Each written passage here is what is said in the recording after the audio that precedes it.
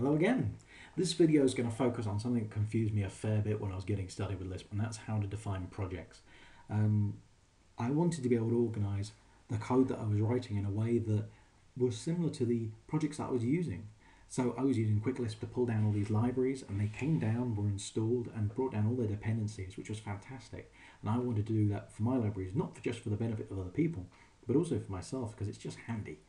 So we're going to do that right now. And luckily, the guy who wrote Quick Lisp has done another fantastic bit of coding and has written Quick Project, which I'll show you now and lets you set up a template in seconds.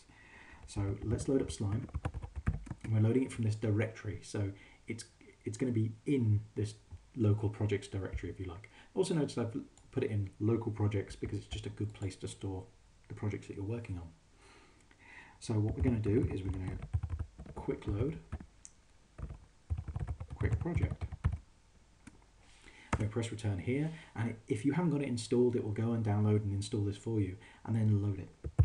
And now we can just type Quick Project, make a project, and then the name of our project, which in this case is going to be Test Project. There are other arguments for this, but this is going to be a nice minimal subset we can work with. I'm just going to hit return, and you'll see that it's done. We can ls over here, and we have our test project directory. CD into that, and we can see we have our template all ready to go. In fact, this is completely valid. So if I just go quick load and test project, oops, it's already loaded. So that was using Quick Lisp, we were able to load our project. And so now you just have to build from here. So let's go have a look at the files that make this up. Well, we've got readme.txt. That's very self-explanatory. So fill that in to inform people what this is.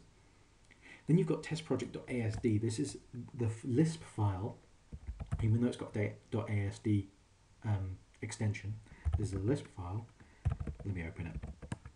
That has the definition of the system in. Now, systems in Lisp are roughly equivalent to libraries. If you think of them that way, you're not far off. So here's the name of our system and then some other details. Now, ASDF is the system definition facility that is used most in Common Lisp. It's the de facto standard these days, and we're going to be able to use it just by using Quick Project without really having to know much about how it works. So like I said, we've got our name here, we've got serial. Now, I'm not 100% sure what this does, only because this has always worked for me so well that I've never had to go and read up on it. What I'm pretty sure it does, though, is specify that these components are loaded in order. We'll have a look at them in a second.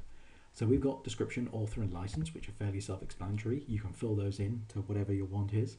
And then we get down to components. These, as you can see here, are specifying the files that are involved in our system.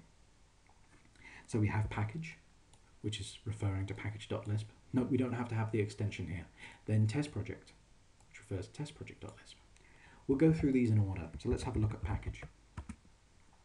Package.lisp has a package definition, the package for our project. Now, packages, if you haven't come across them already in Lisp, are namespaces for symbols. And if that doesn't make sense to you, don't worry, I will be doing another video on packages at some point, or have a look at some of the other fantastic documentation that's out there, especially things like Practical Common Lisp, which has some really good information on this kind of stuff. There's a ton of places for it. I'm just going to move swiftly on, because I'm just trying to focus on Quick Project here. So we have that package. In fact, let me bring that file back up again.